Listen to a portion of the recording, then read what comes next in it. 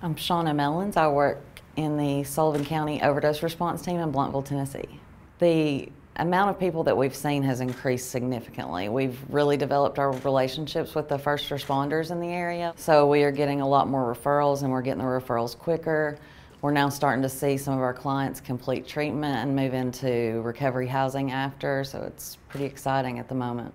It's a multidisciplinary team. We have a family advocate on the team who works with the family members of the overdose victims. We have a project coordinator, a case manager, and I'm the CPRS, so I do the peer support. The case manager and I actually go out to the homes with an officer to make the first visit. I just start by saying I really do understand what you're going through. You know, I have four years clean myself. I know the struggle, and the case manager is not in recovery herself, and she is just blown away every time because something changes immediately in the people, and they feel a bond even just meeting someone who has told them that they're in recovery themselves. Every situation is different.